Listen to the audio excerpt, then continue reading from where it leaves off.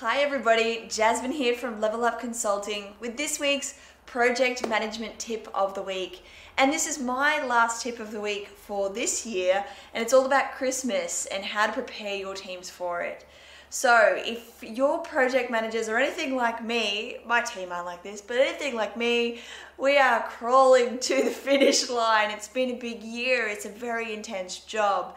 And so my first tip is to make sure that these final weeks before Christmas are have a little bit of fun, are a little bit more casual, so that people can ease into that break, have some well-deserved rest to come back firing in January if you do have a project that does fall into the next year.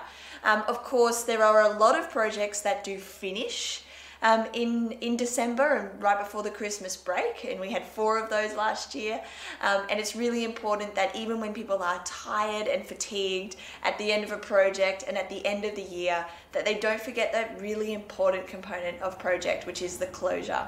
So make sure you still do your lessons learned, you capture any risks that fall over into the BAU operational teams, and you do a formal project closure report. And that's a really good way to close a project and to ease into that Christmas period. Of course, if you do have a project that is in the deployment stage, that is going over the Christmas break, make sure that your staff that you do have on, and it's very likely that it's a skeleton team, but make sure that they're equipped with everything that they need. And what I mean by that is having a very structured process for how do they deploy, how do they escalate, how do they get help if they need it, and have people on call, such as your project lead or potentially even your sponsor, should you need support during that time. And make sure that those people who are on have really strong and transparent communications so that they're doing what they need to do while they're on the Christmas break with less resources around them.